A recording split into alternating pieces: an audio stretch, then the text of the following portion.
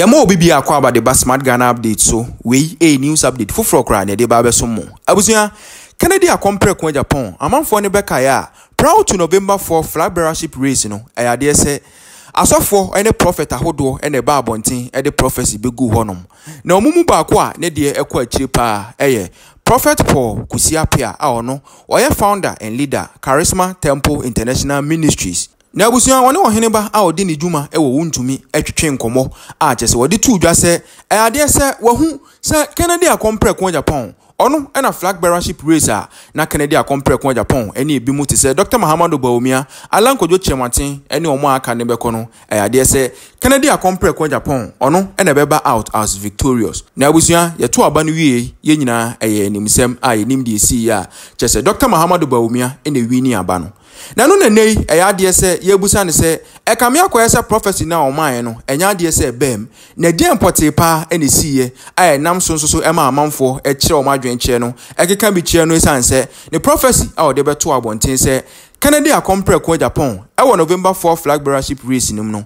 ono na ebe wini a na jese wo to aso kra aba ye president enti die ne si ye poti enti a ama sa prophecy no enti mi amba so abusua odi nchiremu aba abusua me mpese me kasa bewa ye ntie no only the time way a lot of people have used it against you didn't know per more clarify Kennedy Japan prophecy now ni oheneba yeah on won to me yeah what was the amount of can once empa I didn't see here yeah kwame omupa omunko ye nhwehwemu omumpa abenfo kwame super delegates no na eye den ya sebi align ken bebiti align be de ewo form na eye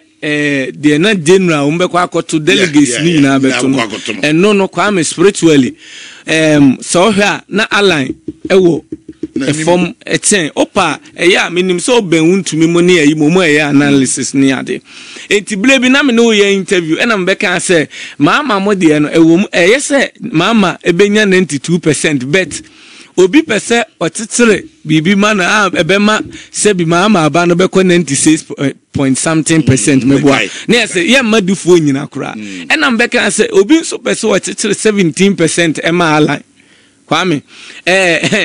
ejina tu bebre woni pa ni so be nyame de na emani gina ena se won pese nyame de ni be gina so enipa be ma de nyame ka no so emmam okay enti in you know obi onim bia nim se kwame na mabeka se Baumia benya 64% ewo sebi sa aba no nti sa percentage na aka no hwan mo ne beche so ati ase enti na ya aba ni nyina enti kwame de wa sa asem na omuka no enne metimi akire kwame na NPP ewo baabia ejina na ase ebetogo tem enti die na obeya amanyame eba akoma beto ne yem aisem na okoto na okọ akotobo mesisiu enti o se me din kan first one me bo se wonsem ansa na kwa musumu yo dade aka no masese ni nyina kwame se Kennedy enya saa ayina na megidi se wate nkom hye bebre se na obe free party nim spiritually no so no na kwame it was bound to happen because then enchantment ne niema ekoso angasa what you say enti enkasaya ne ade ekoso kwame say umma yese ya kwame na ebi enipa no kwame even 38 no kura no sen na nakoma toye sen wo fa no se 36% no kura no kwame sen wo fa no na nke be kwa akoye 16% no ka we ye den whether genuinely or den enipa be ka say ya rege no what you say ntina wo say ano brejo ma bato ti eniema bebre won man kasa ye koso was spiritually but nin re yipa na kwame be kan ye no say na nka ala benya 17% no na 16%. Okay eno na ye yes yeah nti omo no in physical world no nipa na ntiase ehunu no ena na omu blame you no oh kwame omu blame you I offer say so what is am for be called you a whole lot of names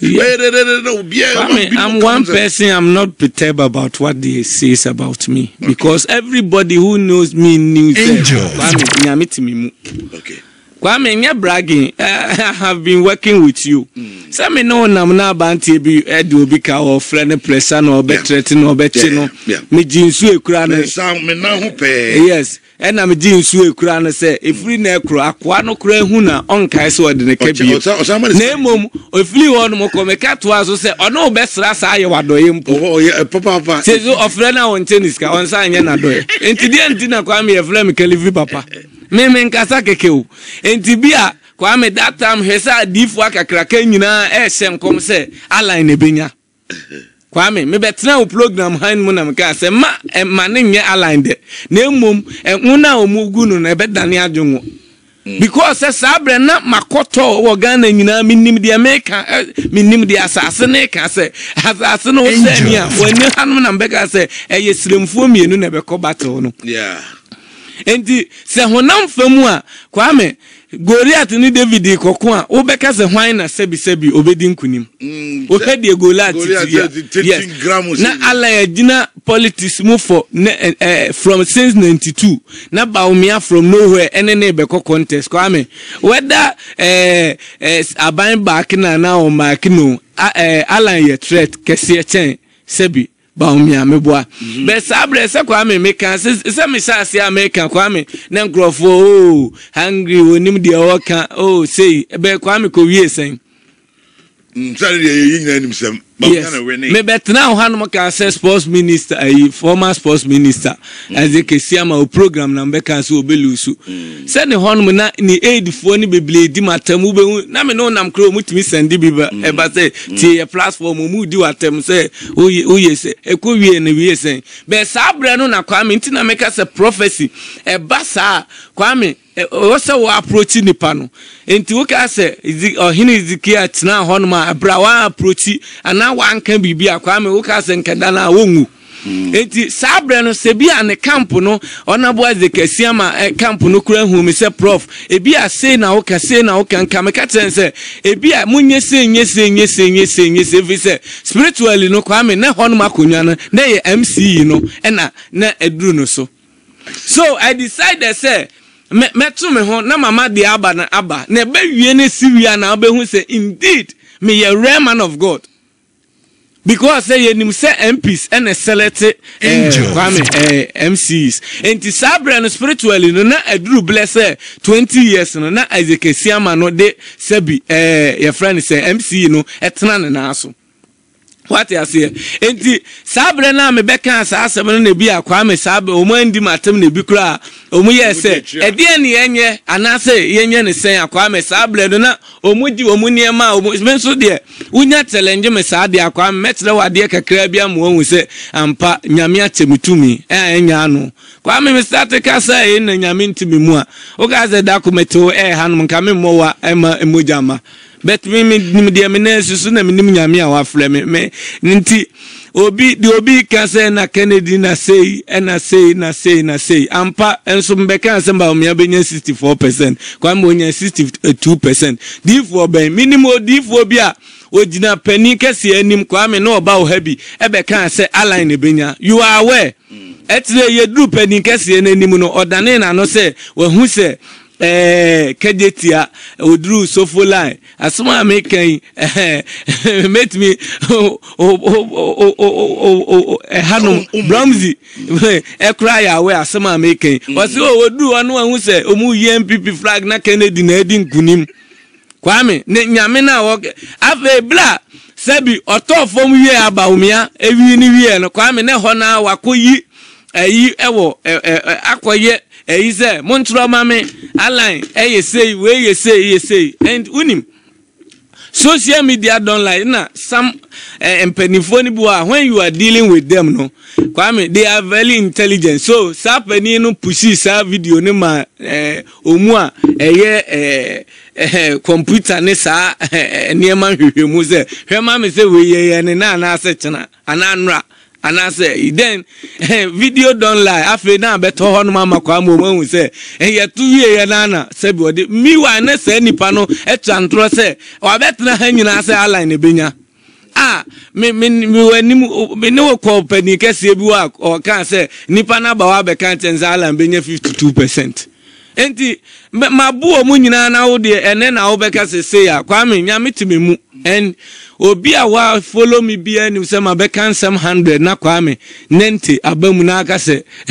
ya tena wo nenu ho na eda ne beduru ye wo go obi wo hon ma wa ebe se kotoko ha se offside ase ya age ase ye nyina park atadi be ni ba ho so na ye pass wo center line.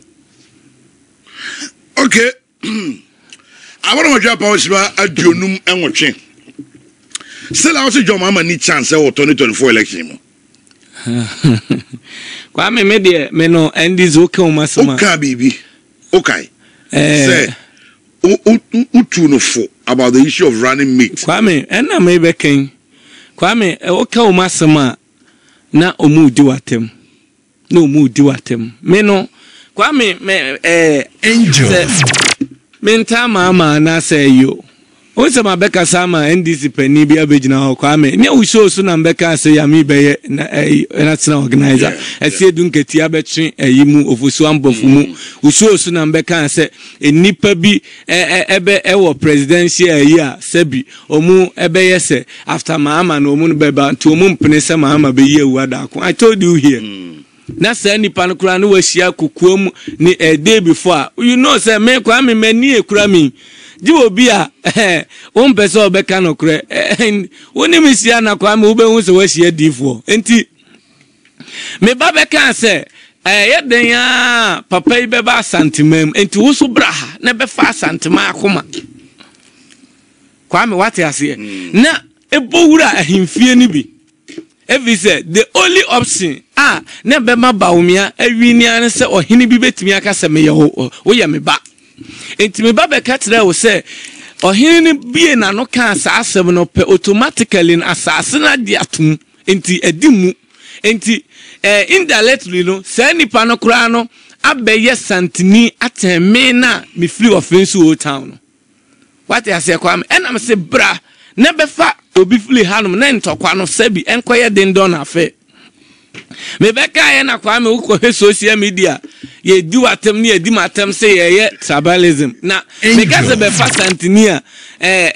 enka sabi asante sam na me ya saka me beka se be fa me nana me bomu nu ase tumfo tia me kentinkrinchi na me ka se be fa no so obi nya santini nchen no na emom de na be boa Kwame na me ka ebet o ma amfa Kwame, Mame no yes very spiritually motivated, but Onista edi mampeni. She is very strong in the realms. Jane Nano Pokwajima. She is very strong. Very strong. Menam and the answer now Ube take mantle of leadership, say president, vice president, Uhia star. At the end now, Oba Solia Kwame will beat me here, Muma Swano catches Obe to Kwan. Yeah. Obi to me how I was Ube Dimampeni, no way. Obi say yes uhun eno na ma ohun Kwame obi wo no ma hu na ne de no bo no ma so esren obi nso de no ho no ma obi hu se sebi ayete se boja no na se obi dum no enti ebra ye tu safo no Kwame nipa amfa no asemo na ye de koma amaame no Kwame me mfa ye di matam na me yes I will never and ever talk about NDC again. Because unime na Kwame obeka se me hungry prophet ame Kwame unime me obi a come de me obi a bia o delegates ni bia women's organizers no ebi ya masofo a metimi ati omuka na aka se come u didi matem bed unime nso what you say na me mesre waduane enti omuka asanse na so okay matwe ho se Kwame edane beduru ho me boa wo na aso ma me moa wo enti me de mentra me baby don't joke with a Muslim. The fight that they were going, physically not a strategic MPP for no, because they knew say it will be very hardly to break the oath 8 enti omu strategize it. Na omo yes en ye be pu obi free brekum ho no Kwame se de be ya brekum den a tanko wo namfo ho a se kine bensu free krom ho nso wo namfo ho what you say enti yes a kura na se tanko wo edom dodo ten kine ben ho kura na den a kine ben fiefo nso aye nkrofo bi papa nti tanko kuta nipa 70 a kine ben betimi abo awura ma me yenya be 15 efrim What you say? Yeah. Enti sabre no kwame. No mono o ma calculate say kwen bia so by hook or cook ombefa sebi not. And a spiritually so na at the hot na to it was no face so hano na onim kwame about omunt fansan baby and so can say ebeye out of 5 legends no kwame ebeye 5-3 3-2 against NDC can be kwame o de omako 2-2 no regions no year 5 say Savannah northern region upper east upper west and northern and northeast mewa kwame ombe su omu ho MPP for ombe take over oh kwame baby a me kan region bia MPP for nkoye adwuma ho enom kese bet kokuo meka tro omu ze kwame omu tekasa o kasa omu tie oh na ka so first na no omu book law no omu ni sunsum nyuma ni bet se kwame omu di sunsum nsem di me se kwame ebeye 3-2 3 for MPP 2 for NDC. Wow. Spiritually, that is what I'm seeing. Now, kwame say difobia dada mama we and I know na me tie woni me ni atagema onso ni nipa maba e abeka tell say obi bi wonim netim bi pa hakotokopa na meka etiwade a mama na atamis ebedi ade no kwame na wose sebi ode etiwade ka fofo ade na woyeye no na eye mystery yen hanuma na se mimi fie untimi nsole enchen abusuan pani me ma o mas me nkan ko deep okay enti so obi betimi abesole aten abusuan pani abeye kese aten no na o ba ne ebe ma o wie o e wo fie honuma kwame e wo se wo ye ho ade ansa na watra abusuan line no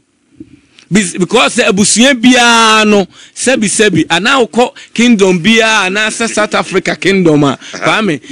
ohene na ohon ana abusuan pani ne na ye kese e